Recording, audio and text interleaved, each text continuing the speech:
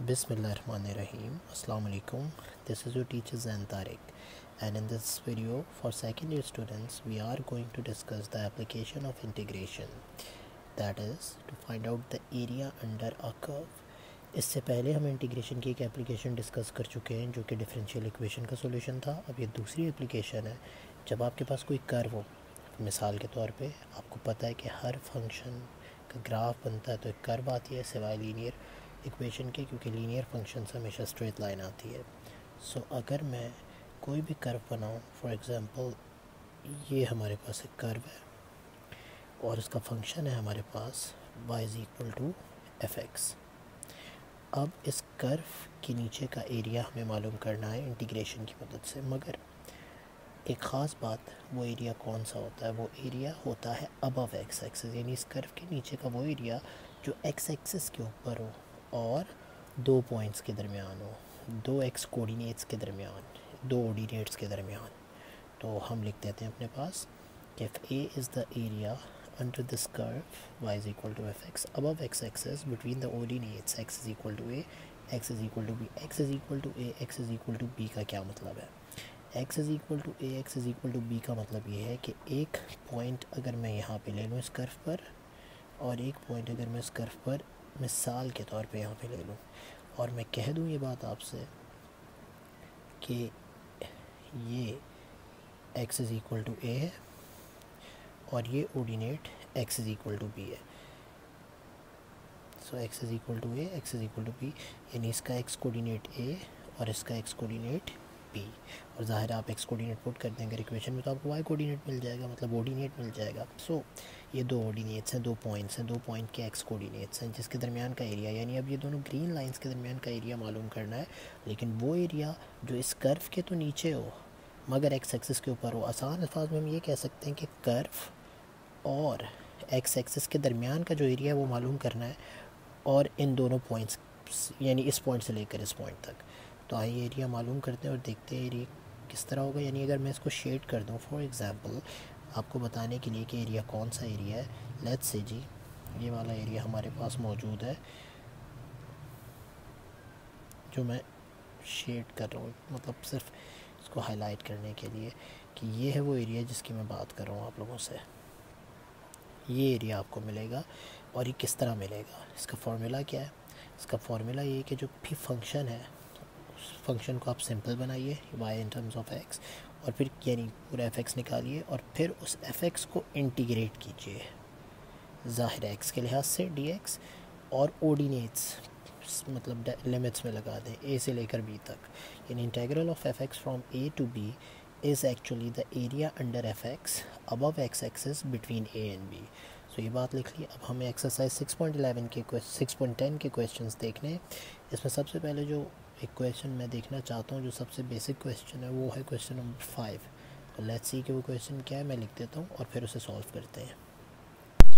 Question number 5 के अंदर हमें एक फंक्शन दिया हुआ है 3x⁴ - 2x³ + 1x, और आखिर आगे दिया हुआ है x = 1, x = 2। ये वो ऑर्डिनेट्स हैं जिनके दरमियान हमने एरिया मालूम करना है अबव एक्स एक्सिस। तो सबसे पहली बात, हमें fx पता है 3x⁴, जिसको y भी कह सकते हैं आप, - 2x³ + 1, और a और b पता है। तो मैंने वही बात की कि अगर a वो एरिया है जो इस कर्व के नीचे है और इन दोनों ऑर्डिनेट्स a और b के दरमियान है, तो फिर वो एरिया a मिलेगा कैसे? उसी फार्मूले से a integral from a to b of fx dx। अब वैल्यूज़ पुट करते हैं। इंटीग्रल a का मतलब है 1, b का मतलब है 2, और fx का मतलब है 3x⁴ - 2x³ + 1, और साथ में मौजूद है आपके पास dx। आइए इसे इंटीग्रेट कर देते हैं। अब बस ये याद रखिए कि डेफिनेट इंटीग्रल है, तो जब ये इंटीग्रेट होगा तो ये बन जाएगा हमारे पास 3x⁵ - 2x⁴/4 term by term integrate हुआ, और 1 का इंटीग्रल आपको पता है x होता है, और उसके बाद +c लिखने के बजाय यहाँ पे आखिर में हम लिमिट्स लगा देंगे 1 और 2 जो कि अप्लाई होनी है, पहले अपर फिर लोअर लिमिट।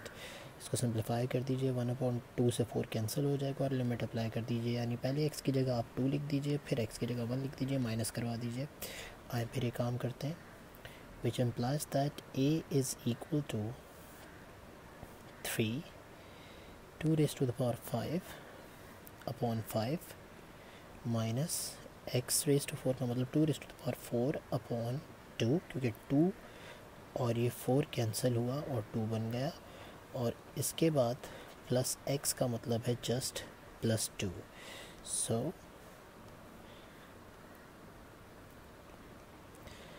ये अपर लिमिट अप्लाई हो गई। अब इसमें से माइनस करवा दीजिए लोअर लिमिट अप्लाई करके, यानी 3 into 1 raise to the power 5 upon 5 minus 1 raise to the power 4 upon 2 plus 1। Simplify कर दीजिए, आंसर आ चुका है। बस अब सिर्फ कैलकुलेशन है, सिंप्लीफाई मैं जल्दी जल्दी से कर देता हूँ, फिर आप देख लीजिएगा इसको। सो बेटा ये क्वेश्चन नंबर 5 का काम जो मैंने जल्दी सिंप्लीफिकेशन थी तो मैंने कर दी ताकि वीडियो में टाइम ज़ाया ना हो।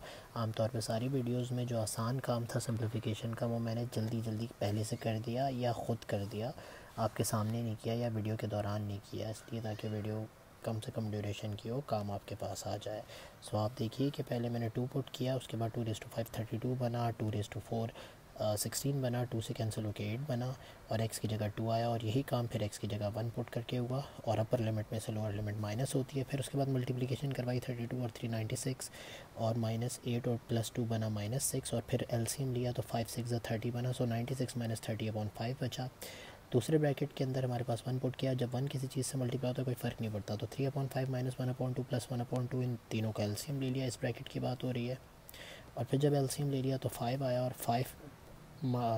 5 और 2 एलसीएम 10 आया, और जब 10 एलसीएम आया तो 3 के साथ 2 मल्टीप्लाई होकर 6 बन गया, 1 के साथ 5 चला गया -5, और 1 आखिरी वाले +1 के साथ 5 और 2 10 दोनों चले गए, तो ये बन गया +10। सिंप्लीफाई किया, ये बन गया 66/5, और दूसरा वाला फ्रैक्शन बन गया हमारे पास 6 - 5 1 1 + 10 11/10। एलसीएम लिया इसका तो 5 और 10 का एलसीएम 10 आता है, 5 2 ज़ा 10 होता है, तो पहला फ्रैक्शन का न्यूमिनेटर 2 से मल्टीप्लाई होकर 132 - 11 के नीचे पहले से 10 था, एज इट इज़ रहा, और उसके बाद सब्ट्रैक्ट हुआ 121/10। ये आंसर हो सकता है, बिल्कुल इसको यहाँ पे छोड़ा जा सकता है, यानी 121/10 square units, that can be your answer. और आप चाहें तो इसको मज़ीद सिंप्लीफाई करके 12.1 स्क्वायर यूनिट्स भी लिख सकते हैं। So the required area under the curve is 12.1 square units. ये क्वेश्चन नंबर 5 था, जो कि सबसे सिंपल था क्योंकि अलजेब्रिक फंक्शन आपके सामने था। और अब इसके बाद अगला क्वेश्चन चेक करते हैं कौन सा किया जा सकता है। चलें जी देखते हैं। अब इसके बाद हम लोगों ने देखा question number 12, function y is equal to tangent square x, और जो ऑर्डिनेट्स हैं वो π/6 और π/4, यानी कि 30 डिग्री और 45 डिग्री, मगर हम लोगों ने रेडियन में ही पुट करना है, और कैलकुलेटर का मोड भी रेडियन में रखिएगा ताकि जब कैलकुलेशन करें, लिमिट अप्लाई करें इंटीग्रेट करने के बाद, तो आंसर सही आए। अब इसके बाद फंक्शन लिखा, और वही जुमला कि ए वो एरिया है जो under this curve above x axis और इन दोनों ऑर्डिनेट्स के दरमियान है, under area under the curve का फॉर्मूला लगाया। यहाँ पे जो फंक्शन हमारे पास है f(x) या y, वो है टेंजेंट स्क्वायर x। a का मतलब है फर्स्ट लिमिट या फर्स्ट ऑर्डिनेट जो कि π/6 है, और b का मतलब है सेकंड लिमिट जो कि π/4 है। वैल्यू पुट कर देते हैं। a का मतलब है π/6, b का मतलब है π/4, और फंक्शन हमारा है टेंजेंट स्क्वायर x, साथ में dx। टेंजेंट स्क्वायर को इंटीग्रेट करना है, जो कि हम लोग पहले भी कर चुके हैं। आपको पता है कि टेंजेंट स्क्वायर इंटीग्रेट नहीं होता डायरेक्ट, तो हम एक काम ये करते हैं कि टेंजेंट स्क्वायर के मुकाबले में ज़्यादा आसानी से इंटीग्रेट हो सकता है सीकेंड स्क्वायर। तो आइडेंटिटी लगाइएगा, ये बन जाएगा सीकेंड स्क्वायर x -1। जैसे कि हम लोग जानते हैं 1 + tangent square is equal to secant square, +1 वहाँ जाके -1, टर्म बाय टर्म दोनों को इंटीग्रेट कर दीजिए। आपको पता है सीकेंड स्क्वायर जो है वो होता है इंटेग्रल, डेरिवेटिव होता है टेंजेंट का, तो इसका इंटेग्रल भी वापस टेंजेंट x आएगा, और लिमिट्स आ जाएंगी यहाँ पे +c के बजाय π/6 π/4, -1 की जगह 1 का इंटेग्रल आएगा x, और यहाँ पर भी लिमिट्स आ जाएंगी आपके पास π/6 π/4। और अब लिमिट अप्लाई कर देते हैं π/6 π/4, ऊपर वाली बड़ी लिमिट हमारे पास π/4 है। सो इस बात का ध्यान रखिएगा, अपर लिमिट ऊपर होती है, सो दिस इज़ एक्चुअली π/4, π/6 से π/4 आया। अब ये लिमिट अप्लाई कर देते हैं और इसको सिंप्लीफाई कर देते हैं, जो मैं जल्दी करता हूँ। टेंजेंट 30 जो है आपके पास होता है 1/√3, और टेंजेंट 45 आपके पास 1 होता है। वैसे आप कैलकुलेटर से भी कर सकते हैं। सो यहाँ पे टेंजेंट π/4 का मतलब आया 1, टेंजेंट π/6 का मतलब आया 1/√3, pi by 4 minus pi by 6। सो यहाँ पे एलसीएम ले लिया, 4 और 6 का 12 आया, 3 पाई बन गया पहला पाई और दूसरे के साथ 2 चला गया, 3 पाई में से 2 गया तो माइनस पाई बाई 12, जबकि ये दोनों एज इट इज़ रहे। तो अगर आप ऑन में लिखना है आंसर बिल्कुल सही है। आप चाहें तो डेसिमल में भी लिख सकते हैं। सो 1 अपॉन अंडर रूट 3 का मतलब 1.7321 होता है, इसको 1 से डिवाइड कीजिएगा 0.5774 आएगा। पाई का मतलब 3.142, इसको डिवाइड करवा दीजिए 12 से तो ये आंसर आएगा 0.2618। फिर 1 में से इन दोनों को माइनस कराइएगा तो डेसिमल में आंसर आएगा 0.1608 स्क्वायर यूनिट्स। सो ये दोनों आंसर बिल्कुल सही हैं। और अब हम एक और क्वेश्चन देखेंगे इसका, ताकि हमारी मज़ीद प्रैक्टिस और हो जाए और काम सीखें हम। देखते हैं। Next question that we are trying is question number 10। अब क्वेश्चन नंबर 10 में हमारे पास दो बातें हैं। पहली बात तो ये कि function Y square is equal to 6x और ऑर्डिनेट्स दिए हुए 1/2 और 1।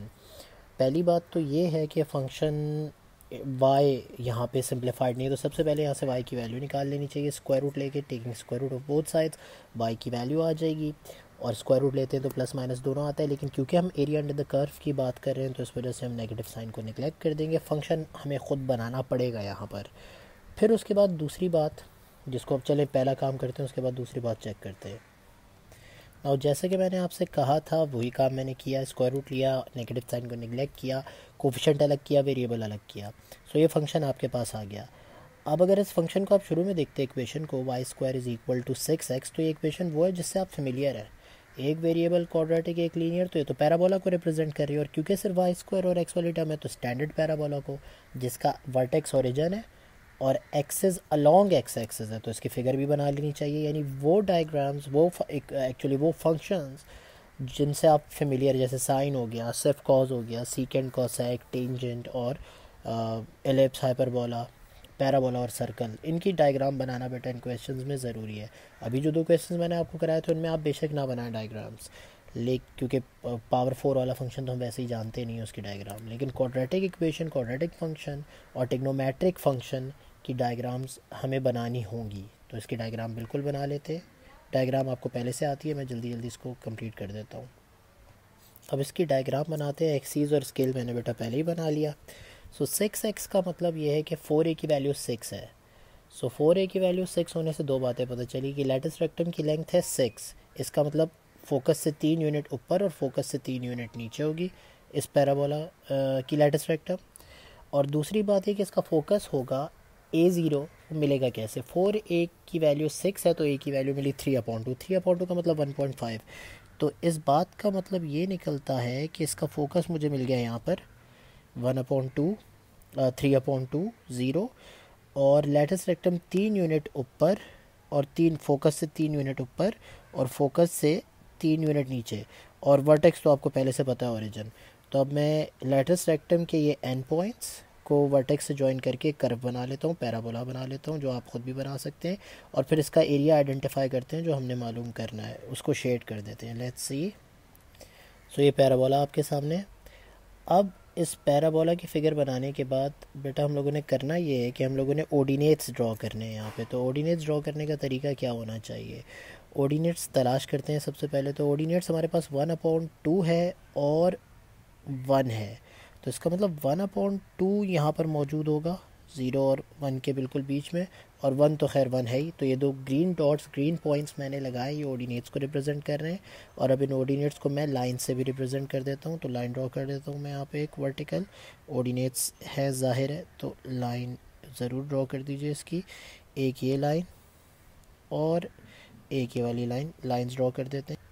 सो ऑर्डिनेट्स ड्रॉ हुए बेटा। x इज़ इक्वल टू 1/2 पे एक वर्टिकल लाइन और x इज़ इक्वल टू 1 पे को वर्टिकल लाइन। अब उस एरिया को मैं शेड कर देता हूँ या पॉइंट आउट कर देता हूँ जो हम लोगों ने मालूम करना है। एरिया अंडर द कर्व यहाँ से लेकर यहाँ तक, ये वाला वो एरिया है जो हम लोग मालूम करने जा रहे हैं। अब आइए मालूम करते जाते हैं ये area. So this is the area that we are going to discuss, this area and this. सो ये वो सारा एरिया जो बेटा हम लोगों ने मालूम करना है above x axis between these two green lines and ordinates. सो ये वो एरिया जो हम लोगों ने मालूम करना है। आइए अब ये एरिया मालूम कर लेते हैं with the help of integration. सो यहाँ पर जो काम हम लोगों ने अब करना है वो ये कि एरिया अंडर द कर्व का फॉर्मूला लगाया, रेफरेंस दिया कि if A is the area under this curve above x-axis between the ordinates a and b, then the formula a, the value of the area will be formula a is equal to integral from A to be of F x D x, F x की value बताई जो कि निकाली, given equation ना put कर दीजिएगा, उस equation में से पहले वाई की वैल्यू निकाल के फंक्शन को क्लियर कीजिए और फिर वो वैल्यू पुट कीजिए, यानी why should be in terms of x. फिर उसके बाद ए और बी इसके ओरिजिनेट्स 1/2 और 1 है, तो इस फॉर्मूले में वैल्यू पुट करते हैं और इंटीग्रेट करते हैं। उसके बाद ए का मतलब 1/2, बी का मतलब 1 और एफ एक्स का मतलब √6 x raise to the power 1/2 और साथ में इंटीग्रेशन का dx √6 आ जाएगा पहले कोफिशेंट, और उसके बाद इंटीग्रेशन हो जाएगी हमारे पास आराम से इस एक्स वाली टर्म की, पावर 1 ऐड हो जाएगा, इंटीग्रेट कर देंगे और लिमिट अप्लाई कर देंगे। तो जल्दी जल्दी इंटीग्रेट करते हैं और सिंप्लीफाई करते हैं। बेटा इसको इंटीग्रेट किया हम लोगों ने, जैसे मैंने आपसे कहा, एक्स की पावर 1/2 में +1 हुआ, पावर बन गई 3/2 और जो नीचे 3/2 आया वो बाहर रेसिप्रोकेट हो गया, 2/3 बन गया, कोफिशिएंट एक साथ आ गया और लिमिट अप्लाई कर दी। तो पहले हम लोगों को 1 लिखना चाहिए, upper limit minus lower limit, 1 - 1/2 की पावर 3/2, इसको अप्लाई कर देते हैं। सो लिमिट्स अप्लाई हुई, upper limit 1 raise to 3/2 minus lower limit 1/2 raise to 3/2। अच्छा 1 की पावर कुछ भी लगा दें आंसर 1 आता है, लेकिन 2 की पावर 3/2 का मतलब है 2 की क्यूब का स्क्वायर रूट, तो आंसर आएगा 2/2। एलसीएम ले लिया, एलसीएम लेने के बाद आपके पास ये फ्रैक्शंस बचे, कैंसिलेशन अगर हो सकती है तो ज़रूर कर दीजिए, और यहाँ पे बिल्कुल कैंसिलेशन हो सकती है। कैंसिलेशन क्या हो सकती है कि 2 से वाला 2 कैंसिल और √6 इन दोनों से जाके मल्टीप्लाई हो जाएगा। सो ए की वैल्यू हमारे पास आ रही है अब 2 एज इट इज़, √6 √2 बना √12 माइनस √6 एज इट इज़, और नीचे बचा सिर्फ और सिर्फ 3/2। उसके बाद ये आंसर यहाँ पे छोड़ा जा सकता है, लेकिन आप डेसिमल में लिख दीजिए क्योंकि कोई आंसर बेहतर लग नहीं रहा। इसको डेसिमल में लिख देते हैं, √12 √6 सब की वैल्यू पुट करके सब्ट्रैक्ट करके डिवाइड करा दीजिए और आंसर आएगा आपके पास तकरीबन, कैलकुलेट कर लेते हैं इसको। सो कैलकुलेशन के बाद मेरे पास आंसर आ रहा है 1.0556 स्क्वायर यूनिट्स। तो कैलकुलेटर से आप लोग सिंप्लीफाई कर दीजिए बेटा, कैलकुलेशन करवा दीजिए, आंसर आया और ये आंसर बिल्कुल सही है आपके पास। तो इस क्वेश्चन का एरिया, इस कर्व के नीचे का एरिया आ रहा है आपके पास तकरीबन 1.1 या 1.06 भी कह सकते हैं आप लोग। सो ये पूरा आंसर आपके पास। इस क्वेश्चन की डायग्राम भी देखिए, और एक इम्पॉर्टेंट बात ये कि गिवन इक्वेशन हमारे पास अब लीनियर फंक्शन नहीं था, या y in terms of x directly नहीं दिया हुआ था, तो हमें पहले y को in terms of x express करना है, उसके बाद इंटीग्रेट तो वो हो ही जाएगा। अब नेक्स्ट वीडियो में इसके और क्वेश्चंस देखेंगे हम इंशाल्लाह।